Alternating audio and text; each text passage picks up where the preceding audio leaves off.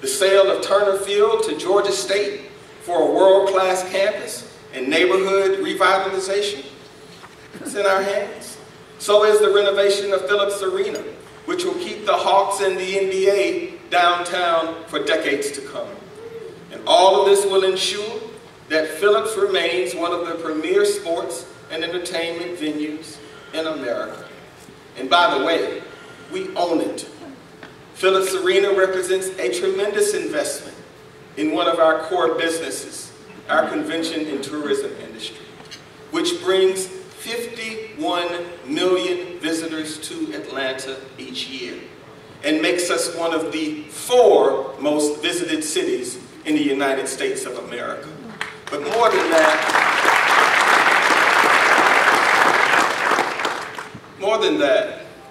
it supports 200,000 jobs of all kinds and generates $15 billion in spending in our hotels, in our restaurants, and our now local businesses. It also ensures that people will be able to go to work and be able to support their families. All of this is in your hands. We don't take these things lightly. We are steady and careful and precise. We and the Atlanta City Council are intentional. You see, Pond City Market didn't just happen. Buckhead Atlanta didn't just happen. These things were made to happen. We intended for them to happen. Just as we intend to improve the lives of folks who want a fair shot at life and a fair shake, not a guarantee of an equal outcome, but a chance to live the best version of their lives. We're not just talking about big flashy projects either. We're talking about our community-focused developments too.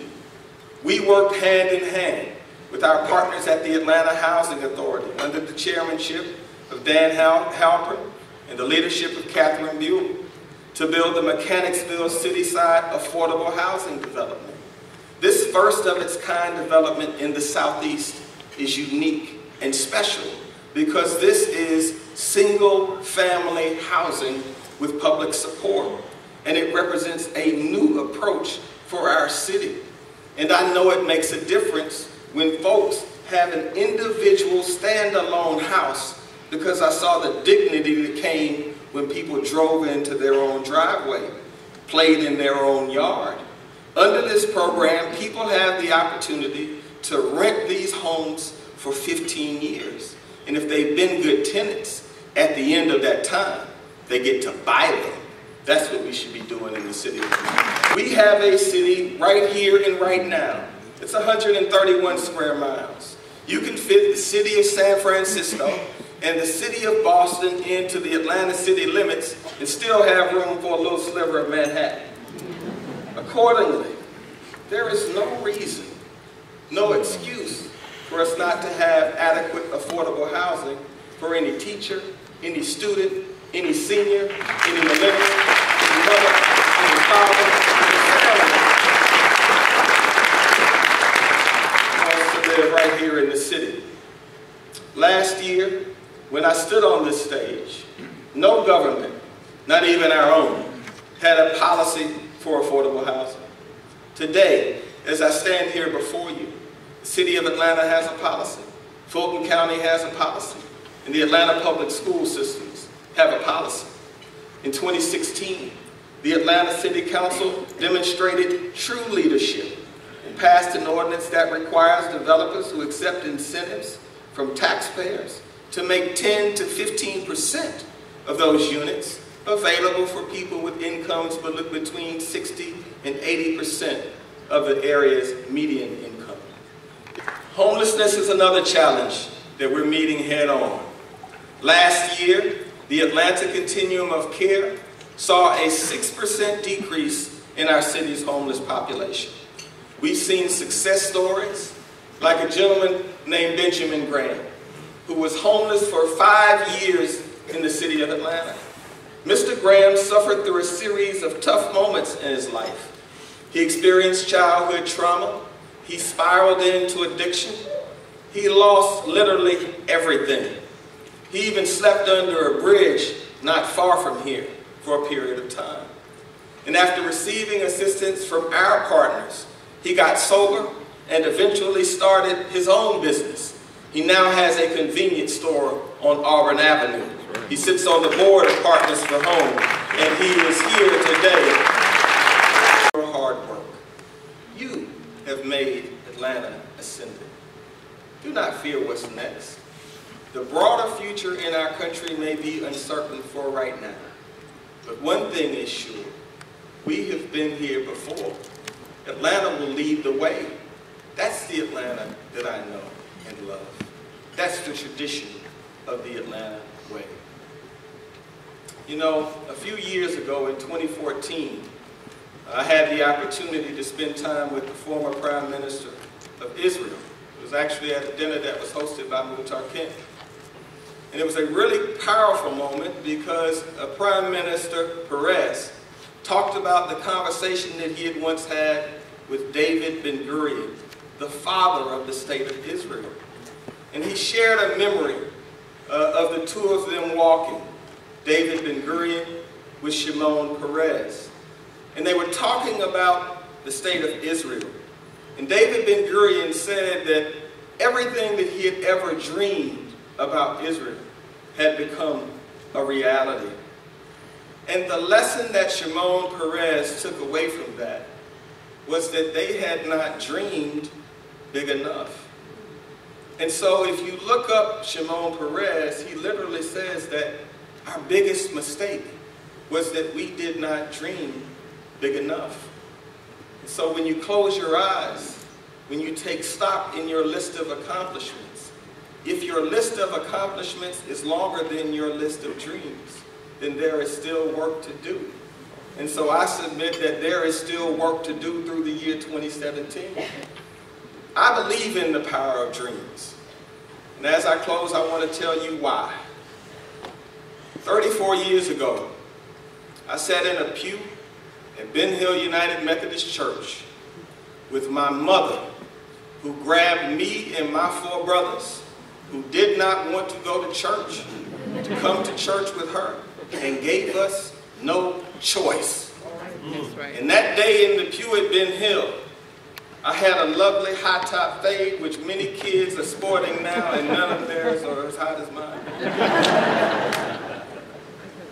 And a man named Ambassador Young was the Men's Day speaker at Ben Hill. Cornelius Linton Henderson was my pastor. And I remember looking up at my mom, Helen, and she was excited. And I was wondering, Tracy, Chuck, why? Can we go home? And Ambassador Young came out of the pulpit. My mother grabbed us, walked us up to him, and he put his hand on my head. I got to tell you, I did not appreciate it.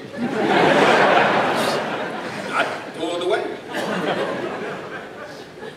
And she said, I want you to meet a great man. Well, back in those days, we didn't have Google.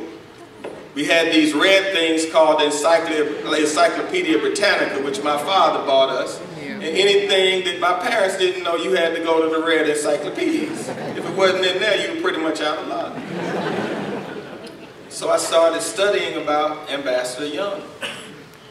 And I remember after a bit of study coming to the conclusion that I was going to be mayor of Atlanta. That was impressive to my mom. If it was impressive to my dad, I was going to do that. And so I started living my life in a way where I might end up in that position. And then when I turned 20 years old, lo and behold, Ambassador Young was on the board of Howard University with me. And so I was on that board as a student. And he used to come to the board meetings. And what I would do is I would get to the board meetings early, Gene. And I would move the nameplate so that I could sit next to Ambassador Young. He thought that it was happenstance, but I was there moving my nameplate in private. At the end of that year, I was getting ready to take a job in New York. Ambassador Young looked me in my eye and said, you ought to come home to Atlanta. The city's going to need a mayor like you in 20 years. And what he doesn't know is that on my birthday, I was in a mayoral race and I was losing. And on my birthday, I was in Chicago because nobody in Atlanta believed that I was going to win.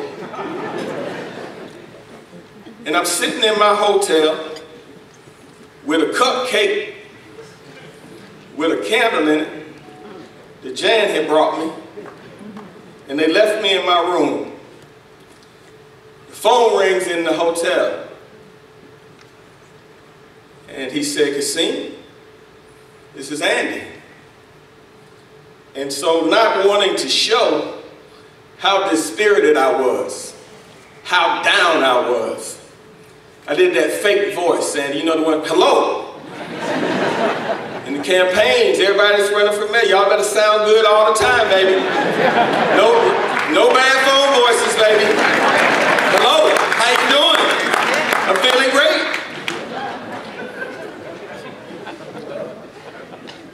Folks forget that Ambassador Young has the spirit of a pastor.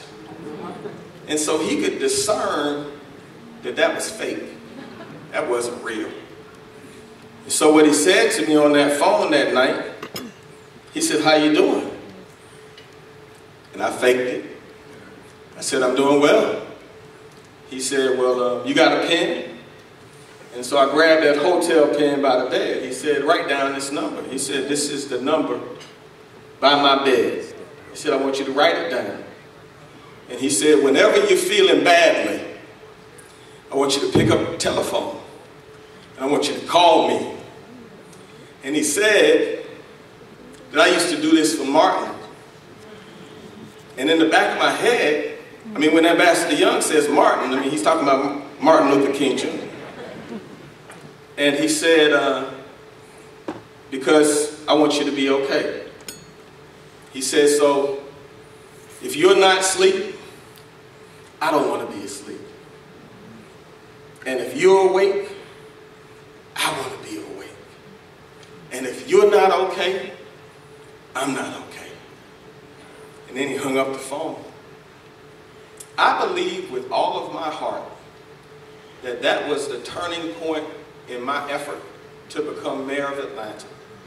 Because I thought that if a man that I had looked up to from that time thought enough about me to care about me, then, my goodness, I should get up and I should carry on. That's right.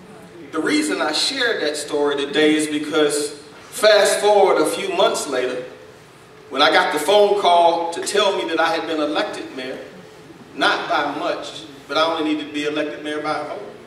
So they go. Y'all need to take that too.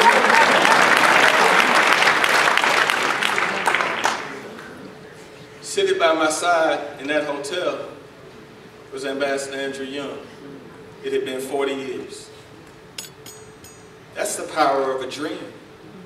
The reason Shimon Peres's quote was so powerful was because it shows what a dream can do, how it can drive you and propel you on. But there's another story in that story. Is we need to continue the Atlanta tradition of doing what Ambassador Young did that night. And that's to look out for one another. Yeah, that's right. It's not fancy. It's not complex. You gotta take it on. The Atlanta that I know and that I love is really simple. All of us need to remember that we can do it on a larger scale. It's 3 easy statements. You pick up the phone. You call somebody. You tell them. You ask them, "How you doing?" And you tell them, "This is my number if you need me.